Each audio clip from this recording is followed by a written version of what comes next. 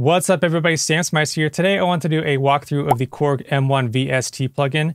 I find that the user interface isn't very user-friendly, it's a bit hard to use, and this plugin is very important if you are making house music or any other 90s inspired songs. So I figured I'd do a overview of some of the essential features so you could better understand how to use this plugin.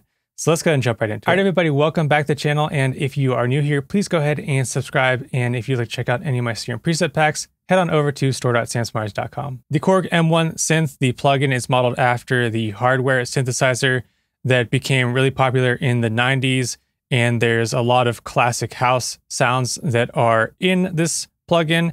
So if I go into the browser here, let's just listen to the M1 house piano. This is used in a lot of house songs. And there's also an organ sound that's really popular, this organ 2, which is used in Show Me Love and many other house songs. And then there's like over 3,000 presets, and then you can layer sounds on top of each other, so there's an endless amount of combinations. So if we just take a look, I have that organ sound playing. You see at the top left-hand corner, the Prog mode, so Prog is program. That's what they call each of these sounds. You have combi, so combination, or multi for multiple. Then you have the master volume. You have this file option. I believe you can take in files from the real M1 synthesizer and load them into this program. You have some options to save some of the programs and then also import any data. So I haven't ever used that. I haven't had any other files I need to import into this VST, but that is there in case you need it. So then you have another option here to write. So if I make some adjustments to the sound and I want to save it as a preset, this is your save as a preset.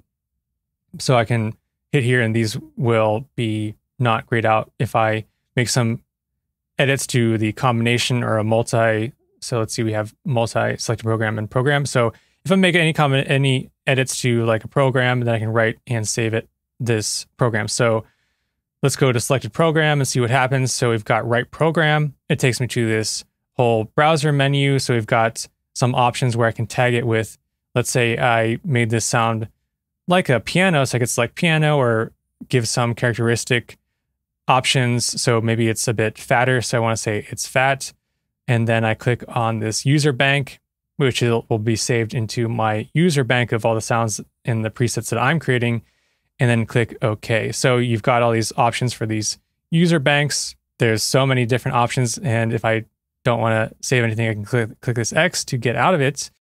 And that's all saved into this browser menu. So this is where you can view all of these sounds where I just saved that sound. But also the last thing on this menu before we move on is the utility. So if I'm making a sound in this option, and I'm going to go through each of these combi, multi, and program or prog. If I'm making a sound in this menu here and I want to copy it over to the multi, then I can hit utility and just copy from any of these other modes. So if I'm in this program mode, I've got the organ, and I'm in this combi mode, I can hit copy from program mode to one of these timbres. They call all of these sound slots timbres. So I just copied in organ 2 because I had it in the program from here into this slot here. So they call them timbres in this combi mode, but you can call them programs, or I just call them like all of the individual sounds. So as I'm in the browser, you can see when I select these are all red. So if I select this program mode, this just allows me to play one sound at a time. We've got the multi, which allows me to play multiple sounds, and then the combi mode, which allows me to combine multiple sounds together on top of each other.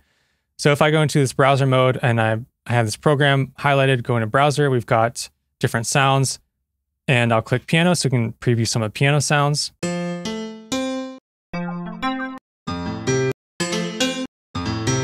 And I'm just previewing the sounds. Now, in order to lock in the sound that I want to select, I need to double click on it. So I double clicked it, and now I have that new piano sound. If I'm browsing and I don't double click, but I exit out of this browser mode, then it's going to go back to that first sound. It's not going to save the sound that I was listening to in the browser mode. And that's a mistake that I make very often, is I'm just like previewing the sounds. And for other synths, it usually changes the sound, but for this M1, you have to like double click, which is a bit annoying. So there's also this cool feature up here, which is called preview. And there's a drop down menu. So you have some different options where it can play like a predefined melody. So I'm going to hit this preview.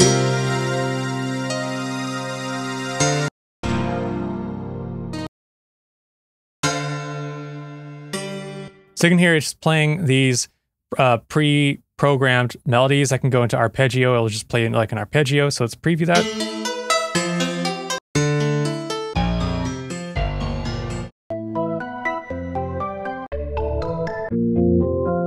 So there I went into some of the organ sounds. I've got a bass and chord option. Let's go ahead and hit preview, see what that sounds like.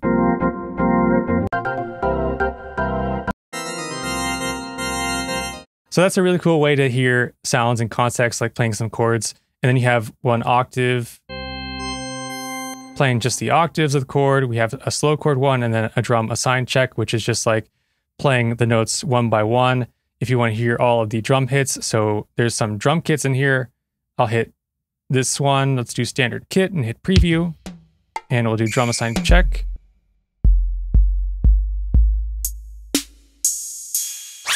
So it's just playing through all of the keys. So that's a pretty cool thing. And then I can go back to piano. I can select some characteristics, and then it will filter out these sounds. And then I can hit clear to clear that. And then I can hit clear to clear the instruments. And then you see where it says the Prog program. You have the card number and then the name. And this is just because I believe I've never used the original M1, but I believe you had these like cards that you would insert into the synth, and then that would have all of the sounds inside of the card. So here you can see like a little image of what the cards look like, and you can select all of the cards and they have different images. And so this one says synth 1, this one's like drums. So you have all these cards in here. And so this is something where it's like, I guess it's cool. It's not really necessary. They're just like trying to make it more like the original synth, but it's not very like user friendly, especially like these are where you save your presets, and then you have all these cards. So the most useful way to search sounds is just go through the search and select the instrument and the character. Here's these like T1 cards, which look like floppy disks. So that's kind of like how you use this browser. I'm going to go back to the piano and just this M1 house piano. So after the program, we can go into this multi-mode, and this is useful if you have multiple MIDI channels. So let me select this MIDI so we can see what's happening. Now we have these slots here. And in the multi-mode, they call these tracks. And in the combi mode, they call these timbres for some reason. So I think it's because this track here, let's see what this first sound is. It's kind of like a pad. So I'm going to go into this drop-down menu, and I can load in a different sound. It's going to open the browser menu, put this M1 house piano there, and I can mute it, solo it. And then this has IFX for if I want the insert effects on or off. And the insert effects, if I go to this tab, you can find the insert effects. You have two options for effects. You can see all the effects types. There's a lot of your common effects like reverb, delay, chorus, flanger, compressor, and the routing type is going to be serial. And then you can have this effect as well. So I could add on like a hall reverb and a delay. And then so let's put on like a hall reverb.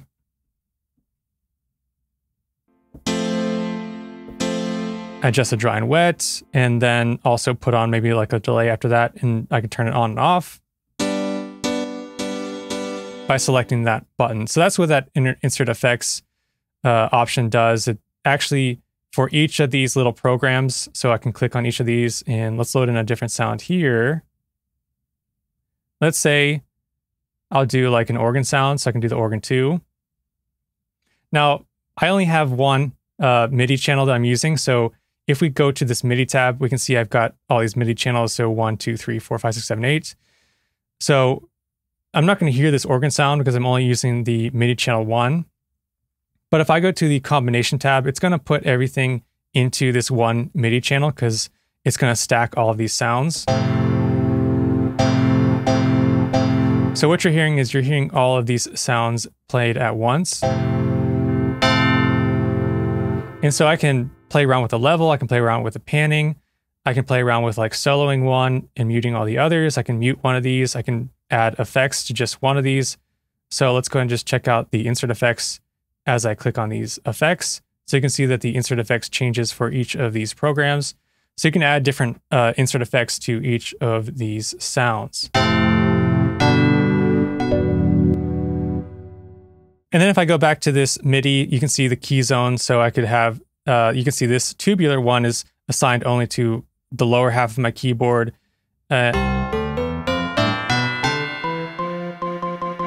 So as I play those higher notes, you can't hear that like tubular sound anymore. And then you can transpose it, you can detune it. So you have all these options for adjusting the MIDI. So as I go into the browser with the combinations, you can see there's all these different presets. If I double click, you can see all these layered presets. So let's go to organ. Let's listen to an organ layer. So here's a pipe organ and a choir. Maybe I don't want the choir to be as loud, so I can lower the level. So pretty cool if I select the browser and can play around with these presets. So basically, like if you have this one selected, the browser is going to be different. This is also one thing I didn't realize, is that the browser is kind of different each time I select a combination, multi, or the progression or the program. So the thing is, when you're in this program mode, you don't have these three options, either grayed out for the performance, MIDI, and the master effects. But when I go into the multi or combi mode, then you can play around with these settings. So you have this master effects. And if I'm in the, let's see, the combi mode, and I want to add on effects to all of the sounds. So instead of adding on insert effects individually to each of the sounds, I can add on master effects, which goes on all the sounds at once. And this is where I can add in like a hall reverb or something to all of the layers of the effects. So let's go and add on a hall reverb. So there I just saturated the whole thing in reverb. And then there's also some routing options. So you can go serial or parallel. So serial means that the effects 1 goes into the effects 2, and then parallel means they're individually being output. So I hope I don't have to go into a whole discussion about the difference between those routing types, but it gives you that option if you want to do that. Then you have some panning options. You can click on these squares, see how tiny all these little buttons are, but you can turn these on and off, the effects on and off, and play around with the panning. So that's what that master effects does. So now let's move into these tabs here. So I'm going to stay in this combi mode, and we'll go to easy, and we're going to have this, let's go ahead and we have this top one activated. So let's just go ahead and clear it. And then maybe I'll load in the M1 house piano, because that's just the sound I like to use the most. And let's go ahead and just clear this. All right, so let's go ahead and take off the master effect hall. I put that on. And go back into this easy. So now within each of these programs or these sounds, you can see that there are oscillator modes. So I could actually add on another sound on top of this piano. So I could add in like a choir and then adjust this level, and I could go to this browser. I could also just see other sounds I want to add and exit out of that. Now, when you have this oscillator mode at double, then you have double the amount of parameters you can edit. So I'm going to only use the single mode just for this example. But as you can see, when I click double, then it's like now you have 2 filters. Now you have 2 of these envelopes. And so VDFEG stands for Variable Digital Filter Envelope Generator. So there's 2 of these because I have it on the double oscillator mode, but we're just going to use a single mode. And then we have the VDA-EG, which is the Variable Digital Amplitude Envelope Generator. So that's what those 2 mean. You have these envelopes on a bunch of other synths. If you're familiar, you have a envelope for like the filter and then also the amplitude. So, and then you have your insert effects. You can play around with your insert effects here. So this is like the easy mode. This is kind of like maybe all that you would really need to go into instead of going into the more advanced modes here. So let's go ahead and just play around with my filter. So there's that cutoff. I can add in resonance. I can play around with my envelope. So I can click on these little squares. I can click on the tabs that highlights the little squares. So this is my envelope for my filter.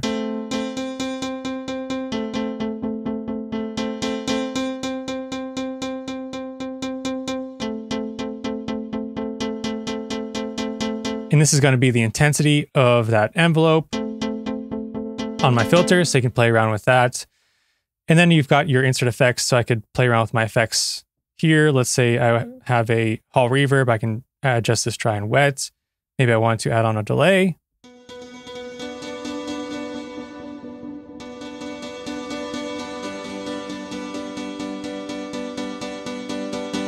Like that. So these are just some basic features that you have in a lot of other synths. And then we have our envelope for our amplitude.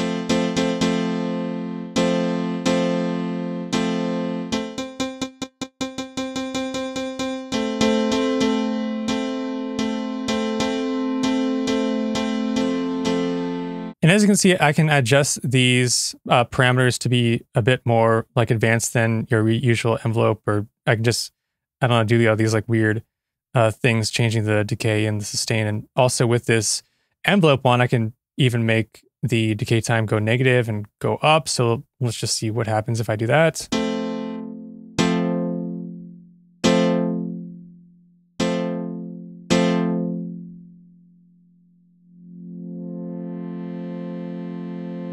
So you can hear how the filter closes and then it opens back up. So that's kind of like a interesting thing you can do with this ADSR for the filter. And before we move on, the oscillator mode, if I have the double, you have your options for the filters. You can select which one you're going to be editing, and then you can link them together so you can edit them both at the same time.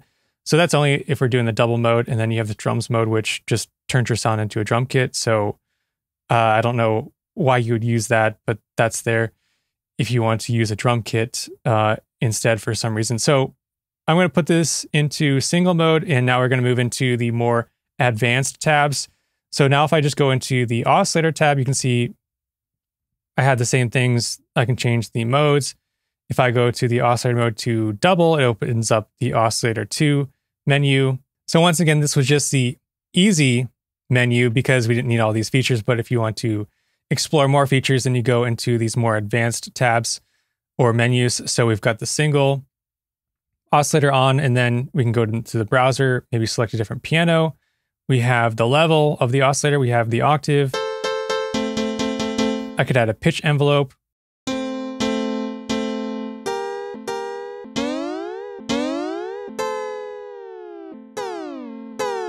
So I could add a pitch envelope. I could play around with the velocity sensitivity with regard to this pitch envelope.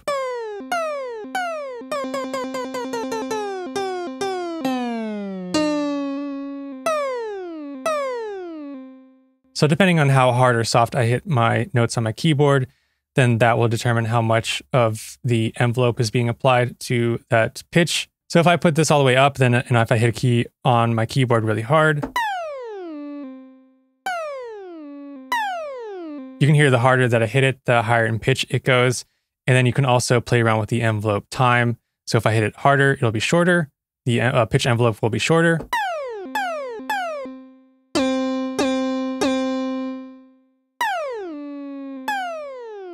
So you can play around with this velocity sensitivity. So let's go ahead and just take that off. And I'm just going to hit Command on my Mac to reset the parameters. You just Command and click to reset the parameters. Then you have your pitch MG. So that is like your pitch modulation generator. So I can add on like LFOs essentially.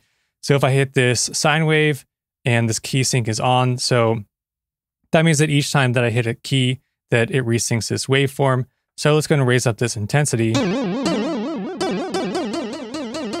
you can hear what it's doing. If I raise up this delay, then it will delay the effect. So if I play a note, then you can hear that it delays the waveform from causing that pitch modulation. I can also turn on tempo sync. So then I can choose like what kind of 1/4, 1/8 what note I want this tempo sync to. And then also, let's go ahead and take that off. We can change the frequency.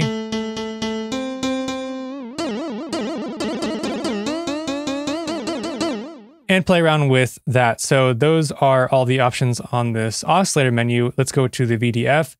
So then we have some of the similar parameters we can play around with on the filter. So we can adjust the filter envelope. You have the velocity sensitivity.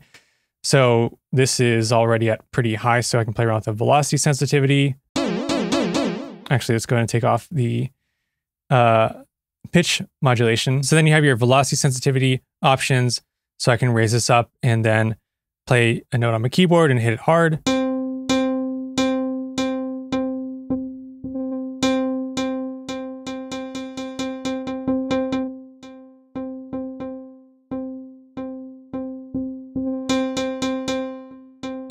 And so if I raise this up to here, if I play a note softer, then more of that filter will be applied. Or more of that envelope will be applied, and then you can play around with the time again, and you have some options for the time polarity. And then keyboard tracking. So if I play a note lower on my keyboard, we have this at -99. We can hear that the higher up I go on the keyboard, the more of that cutoff is applied. If I do it the opposite, then as I play those lower notes, then you can hear more of the filter and the filter cutoff being released as I go higher up on the keyboard. And then you can play around with the time again. So this relates to this filter time, the envelope time, and then the polarity in the center key. So like almost way too many options than you would ever need. So that's why maybe just using this easy menu is enough. And then you have your filter modulation. So I could do the sine wave, turn this on.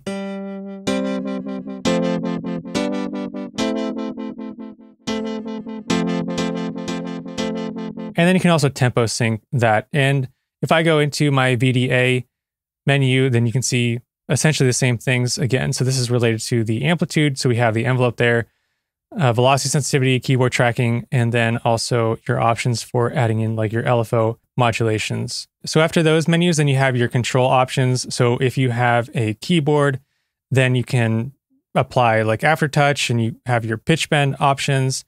So this is going to be for this specific sound. So we have the pitch bend up to semitones. If I play around with my pitch bend, I can also go to just this global here, and I can add a global pitch bend to all of the sounds. So if I do something like +12 and I enable this, then that pitch bend will be applied to all of the sounds, not just the selected sound here. Because if I have another sound, so let's put another sound, let's put like toy piano, then this can have its own like pitch bend amounts as well on the control. But since I have the global enabled, then this is grayed out. So let's go ahead and disable that, and let's see what that looks like. So I could set the toy piano one to like +5, and then I could set this one to like +2 or something if I want to have different pitch bend amounts. But that would end up sounding kind of weird. So I'd recommend just changing that on your global. And also in this global menu, you have options for changing the MIDI channel, transposing the whole thing. You can save this as a default, output settings, and your voicing number. And so I'm not sure if I talked about this performance tab yet, but this is a tab that allows you to MIDI map any of your knobs or parameters on your keyboard, on your MIDI keyboard, to like the cutoff or the attack time or release time. So if you're performing and you want to play around with the cutoff, you can see as I raise this up, this cutoff is being applied to all of the different sounds. So let's say on my combination, I have a house piano and a clarinet. Let's go ahead and apply this cutoff.